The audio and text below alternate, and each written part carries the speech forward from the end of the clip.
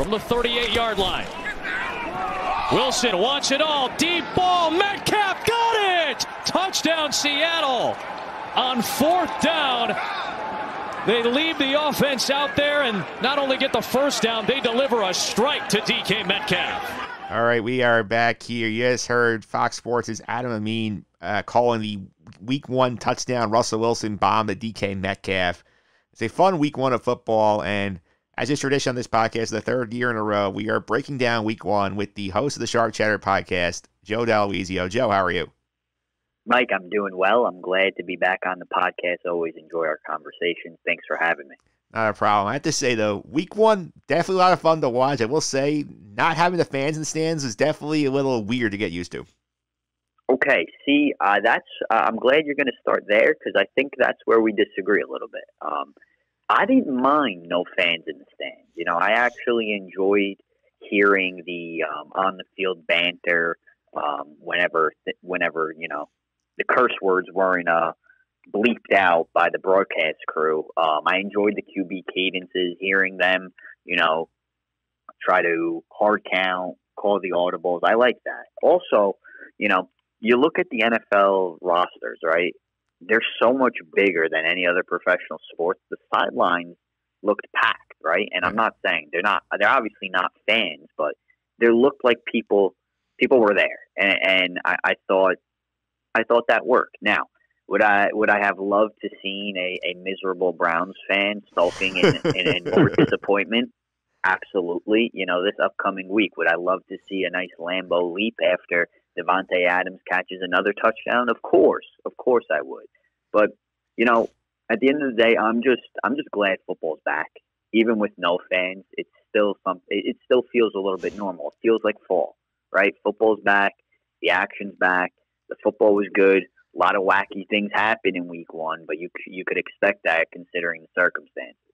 Oh, for sure. I mean, we knew this week was going to be crazy because we had no preseason. We had we obviously had an abbreviated training camp, no OTAs. There's a lot of questions on how things would go. And that's up to the billing for wacky Week 1. Because, I mean, you're coming out of Week 1, you have Jacksonville, Washington, Arizona are 1-0, while the 49ers, Vikings, Bucks, Colts, and Eagles are among those teams going 0-1. You're sitting there at the end of the week, you're just going, what the hell's going on out here? Like, what the hell happened in Week 1? 100%, and I would have never predicted that. I don't think anybody would have predicted that. And again, I think it just goes back to the wacky off season that we had. Practices being different, lack of OTA, no preseason games. I mean, you saw it on the injury front. You got a lot of guys that got hurt in Week 1. Unfortunately, I think early on in this season, we're going to continue to see guys struggle through injuries. Hopefully, it's not that bad, but because of, you know, the different off season, we could expect the unexpected this year. Yeah, for sure. Let's start with your team. Let's start with the Packers here. They were probably one of the more impressive teams in Week 1. They absolutely blow the Vikings out. Aaron Rodgers was on a vintage performance. What's your big takeaway from the Packer-Viking game? All right, my big takeaway is shame on any media member out there that has claimed that Aaron Rodgers is done, that he's washed up, that he can't play. It's time to, you know, take a back seat. Shame on you, because he was absolutely electric against the Minnesota Vikings. I thought the offense looked great. They were sharp. One thing that I noticed in Rodgers, and they alluded to it in the broadcast, obviously I follow the team a little bit closely, so I heard him speak about it throughout the offseason. He did a lot of work this offseason with his legs and lower extremities, right? And that's one thing that I've noticed, that Aaron Rodgers had a tendency over the last few years to almost look like he was constantly throwing off that back foot or throwing unbalanced. And he looked so grounded and positioned this past week. You could tell all of his passes were crisp. They were on target. He didn't short any balls. He looked phenomenal. He really looked like vintage Aaron Rodgers. Now, granted, you got a wide receiver like Devontae Adams. Of course, that helps, right? But he got production out of MVS. He got production out of Allen Lazard. I thought the offensive line, I think they deserve some credit too. All right. Rodgers did not get touched on Sunday. Billy Turner was out. Lucas Patrick and Lane Taylor, they both go out during the game. The Vikings secondary was atrocious. All right. But at the same time, that offensive line, Aaron Rodgers, they got it together. They were the glue to this offense. And it showed. It showed. Now, the one downfall, I'm a little concerned with the Green Bay Packers defense. All right. I thought the Vikings were able to march down the field relatively too easy. I mean, they did give up a ton of points. The scoreboard is an indication of that. I thought if the Vikings would have stayed loyal to the run, it could have been a different game, especially once Kenny Clark went down with an injury. Another guy that the Packers are hopeful doesn't miss a lot of time. Yeah, they've certainly had a great week one, and Rodgers did not look washed up. Another team where the quarterbacks did look a little washed. That Saints-Bucs game was certainly a lot different than people thought it was going to be. I will say Brady did not look very sharp in his first game of that new offense. Drew Brees did not do much to ease your concerns or worry about him fading like he did the second half of last year. What's your big thoughts after seeing some of that Saints-Bucs game? All right. See, I think everyone is starting to hit that panic button on the Bucs after that week one game. And I think that's absolutely crazy. Did Tom Brady look a little old, a little sluggish? Absolutely. There's no denying it. But again, I think Tom Brady and the Buccaneers will be perfectly fine. I have no problem with Bruce Arians calling them out. I think the offseason played a tremendous role in the lack of chemistry, and it was evident, right? There were so many times where Brady and Evans weren't on the same page. Brady has never had the talent that he has right now in Tampa Bay. I think the more that these guys gel, this team is going to be dangerous. They're only going to get better, all right? There's no way 5 weeks from now we're having this same conversation. And if we are, I will be completely shocked, and I did not expect it at all. And as for the Saints, I mean, we can't discredit the Saints. They're one of the best teams in the NFC. There's no surprise there. Drew Brees looked phenomenal. They're one of the best teams in the NFL. But I think we need to slow down a little bit with hitting the panic button on the Bucs just after one game.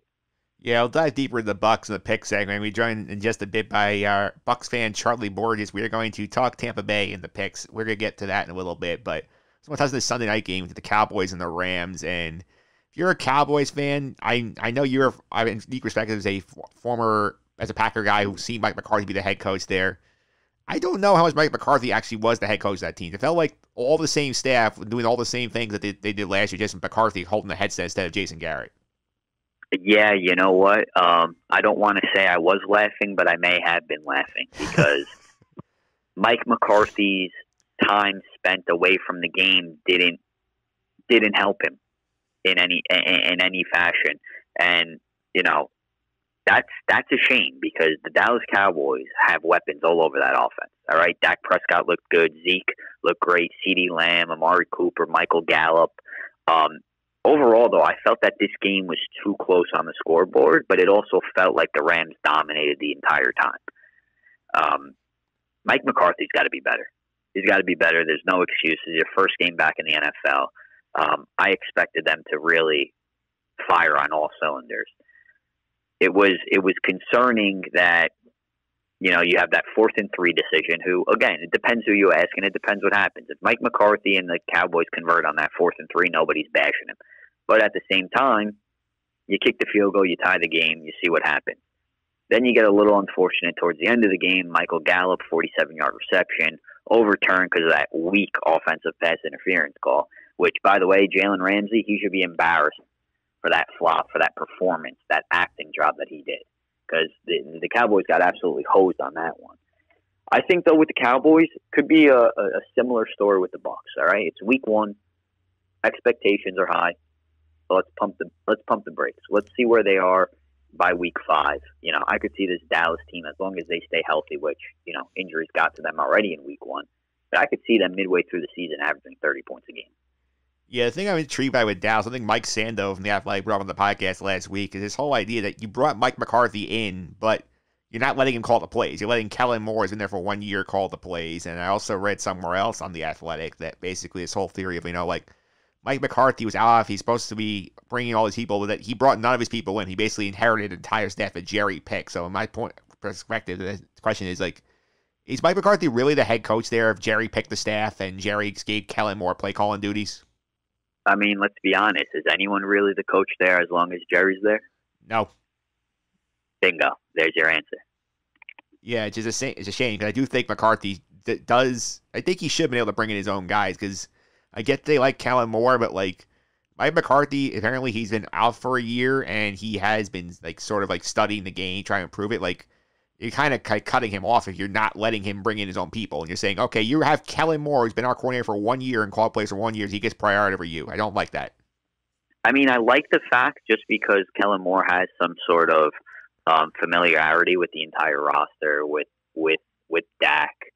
So I'm okay with that, but I could see it definitely being a potential problem in the long run. Yeah, I will say also the Monday night games, both intriguing. The Giants surprised me. I did not expect the Giants to play as well as they did for most of that game. I mean, that whole game turned in the third quarter when Daniel Jones throws the rough interception in the red zone. They were driving for the lead, but I think they played much more competitive than I thought they would in that game. Yeah, you know what? They did play a lot more competitive. A couple things, though, that stood out to me. Their lack of ability to get the run game going with Saquon Barkley. I mean, not a good sign. And that credit to the Steelers. But that stood out to me, and you mentioned it. Daniel Jones and his turnovers, he's got to be better. He's got to be better. I mean, I know it's year 2, but you can't be making some of those same mistakes that you're making. And that red zone interception that he had was unacceptable. It was pretty bad, but I will, as far as the run game goes, I'm going to give credit to the Steelers there. That's one of the best defenses in football, and they made it clear to take Saquon Barkley away from them. And I think the Giants will have more success running the ball this week in Chicago, considering the effort the Bears had against the Lions. Oh yeah, without a doubt. Again, you got to give the Steelers credit, and if you got to give anyone credit with the Steelers, and I know I'm going a little bit all over the place with this, got to give Big Ben credit because I thought he looked great in his first game back from that elbow injury. It's always good to see him healthy out there with Juju and how much better of a player Juju Smith is when he has a guy throwing him the ball.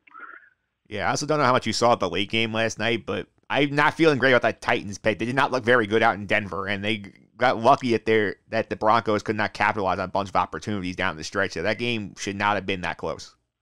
Yeah, that was a little concerning to me. I was concerned with Ryan Tannehill's lack of ability to get A.J. Brown involved in that game. You know, he's big target, talented wide receiver, really couldn't get him going, kind of really relied on the tight end. You know, you got Corey Davis going. Also, can we talk about the kicking or the lack thereof kicking?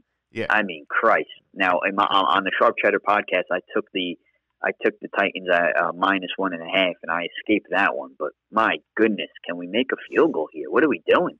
Yeah, I mean, if he missed that kick last night, missed the 25-yard, he would not have gotten on the plane back to Tennessee.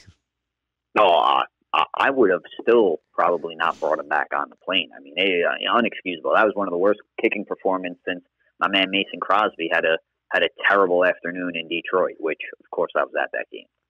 Yeah, we won't relive that one, but I think thank you. We'll stick with the Week 1 theme here. Like, what's the most surprising result you saw in Week 1?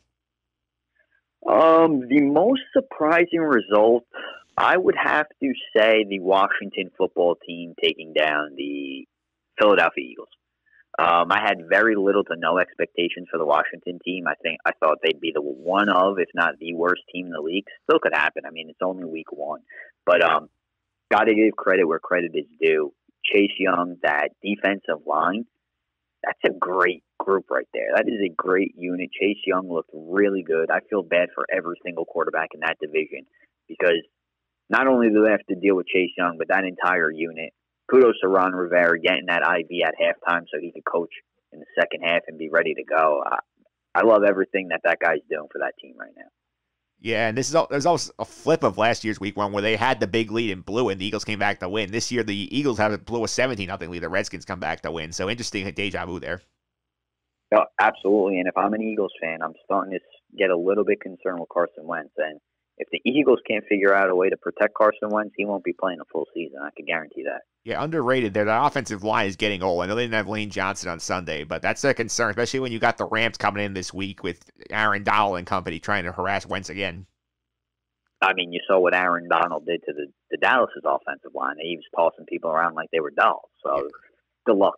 Yeah, I think my biggest surprise of the week, and shout out to Sandra Rosa, who Jaguars fans could be on the podcast later today, but the Jaguars, they dominated the Colts in the second half of that game. They come back to win this contest, 27-17. Gardner Minshew's going 19 for 20 passing, and the Colts, Rivers turns the ball over.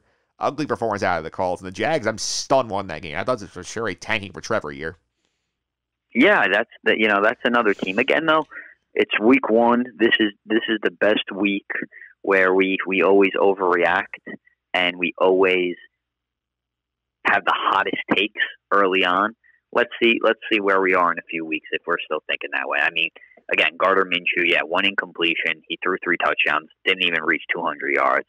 Not sustainable. Let's be honest. It's not sustainable. Let's see them go up against a real offense. Let's see how that defense does.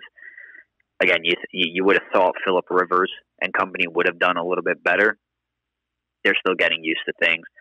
I wouldn't be so high on the Jacksonville Jaguars, but nonetheless, it was a surprise. It definitely was. Let's take speaking another Colts out of brutal loss. Who else do you think had some really bad losses week 1? I would have to say the Detroit Lions. How do you let Mitch Trubisky throw 3 touchdowns in the fourth quarter? That's just unacceptable. It's Mitch Trubisky. You got to be better than that. But at the same time, it was like a typical Detroit Lions loss. So I thought that was bad. And by the way, DeAndre Swift, you got to catch that ball. You catch that ball, you win the game. No one's talking about Mitch Trubisky coming back. I'm tired of hearing about Mitch Trubisky. He's not a good quarterback. But I thought that was a big one. And, it's a divisional game. You want to win those early ones. That was a brutal loss, and I think I could throw the Bengals into that conversation as well. Joe Burrow leads the team down the field, sets up a game-tying field goal. Now, of course, you don't know what's going to happen if he makes the field goal, but he shanks it completely. I thought that was a bad loss as well. Yeah, that image of Joe Burrow's face on the sideline after the kick is missed, and you're like, welcome to the NFL, kid. Welcome to the Bengals. Exactly. It was like, oh, God, here we go. I will say also, in terms of the brutal loss categories, I talked about at the top of the show, the Jets belong in there, but I'm also going to spotlight the Cleveland Browns here because they just completely no-showed against the Ravens. They got dismantled from top to bottom. I know Baltimore's a much better team they are, but for the talent Cleveland had, you shouldn't be losing that game 38-6. No, but you know what? Again, it's the Cleveland Browns, and I'm sorry, I'm tired of the high expectations and them falling flat on their face. I mean, it's every year. I want the Browns to be a great football team in the NFL. But I'm tired of every year going into it saying, all right, here it is. They got the talent. It's going to happen this year. And then they open up like that. Now, granted, the Ravens are one of the best teams in the league. Lamar Jackson is Lamar Jackson. He's got weapons all around him. That defense is good. You got to do better than scoring 6 points, though. You got to show up. They didn't even show up. Yeah, one thing I don't understand, and this is a little bit of a sneak peek at the week 2 show with the money here. How are they 5.5-point favorites at home against the Bengals? I have no idea. I have no idea. Makes no sense to me. Like, what made you watch that game and say, you know what, this team is 6 points better than the Bengals?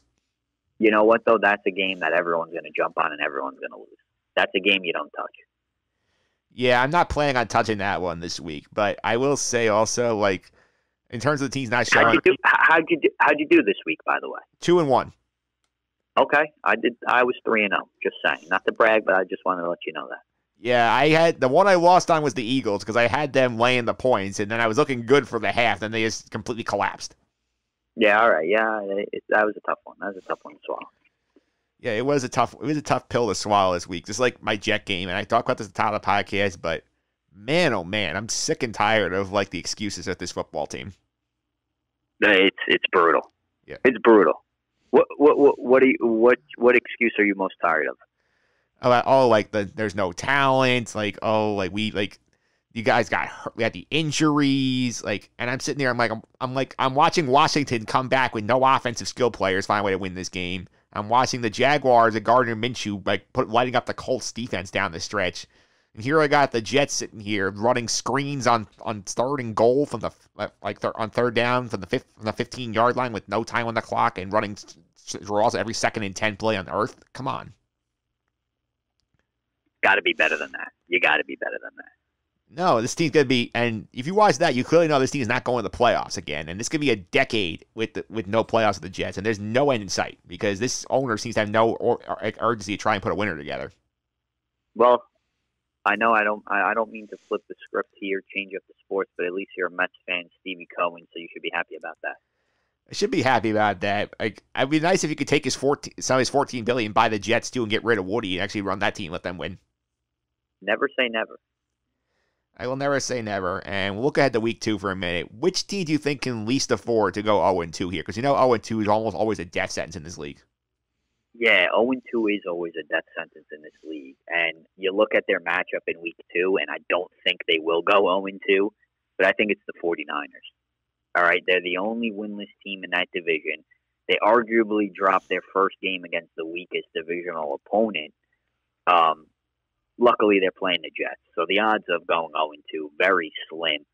But if somehow, some way, Sam Darnold becomes Joe Namath and the Jets upset the 49ers are in big trouble. I'm hitting the panic button 2 weeks in. Losing to the Arizona Cardinals and the Jets, absolutely. This team's in trouble. As somebody who sat there and watched most of that Jet game in week 1, I will tell you for a fact, you hammer the 49ers in this game. You hammer the money line, especially with no Le'Veon Bell on the Jets this week, because he's probably going to be out with the hamstring. The Jets have no playmakers. They have no offense. The offensive line's going to struggle with their pass rush. George Kittle doesn't have to play his game. The 49ers are going to win easily. No, listen, I expect the 49ers to win easily, but I think that's a perfect team that, they were just in the Super Bowl last year. You start the season 0-2, it's going to be a tough road to recovery. Yeah, I think the other game is intriguing. Like, in terms of the 0-2 potentials here, like, I don't think if you're the Vikings, you want to go 0-2 either, because you lost a brutal divisional game in Green Bay. You're going to Indianapolis, and this is a game you can win, because that's if you run the ball with Dalvin Cook. But, like, I think they have to find a way to win that game. That's a big one. That's another big one as well. Yeah, I looked up the 49ers are minus 295 on the money line this week, so heavy favorites. Heavy favorites, but a heavy payout if you go on the opposite end and you're feeling a little risque and you take the Jets. Yeah, well, I'm not going anywhere near that.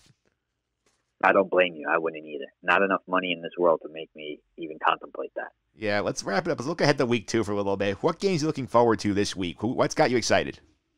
Yeah, I think there's one game that really got the juices flowing for me, and I think that's the biggest matchup of the week, that Sunday night game between the Patriots and the Seahawks. All right, both these teams, they start off the season 1-0, but now the Patriots, Bill Belichick and Cam Newton, they get a real test. Okay, yeah, they beat the Miami Dolphins, big deal. All right, Cam Newton looked good. Bill Belichick utilized him the right way, I thought. Let's see how they perform against one of the top teams in the NFC, one of the top teams in the league. On the flip side, with Seattle, Russell Wilson and the Seahawks looked really good week 1 against the Falcons. All right, I think Russell Wilson had an MVP kind of a game. Can he continue to play at that level? I think we learn most, though, about the Patriots this upcoming week, because if the Patriots could win against Seattle, I think that says a lot about this team. It says a lot about Bill Belichick and what he's doing in New England and what he has been doing for the last 20-plus years in New England. Yeah, that's one I'm definitely going to watch. Other ones I think I'm keeping an eye on here. That Atlanta-Dallas game, both of them try to avoid going 0-2. That's got a shootout potential, in my opinion. I think I'm also intrigued about the Rams and the Eagles because, again, like the Rams defensive line against Philly's offensive line is the key to that game. That'll be a lot of fun to watch. And I think, underratedly, Washington, Arizona, one of those teams is going to be 2-0 and have a great head start towards the playoffs. Yeah, no, I agree with that one. That was kind of under the radar.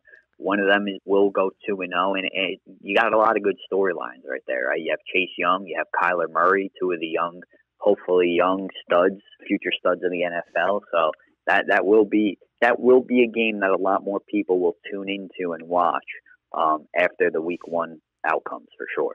I think that's going to be, if you're a red zone person, that's in the 4:05 slot. I don't think either CBS games in the doubleheader window is be very compelling. I feel like that's going to be when you'll be watching red zone, hoping they keep flipping back to it for the scoring opportunities in that. You got it.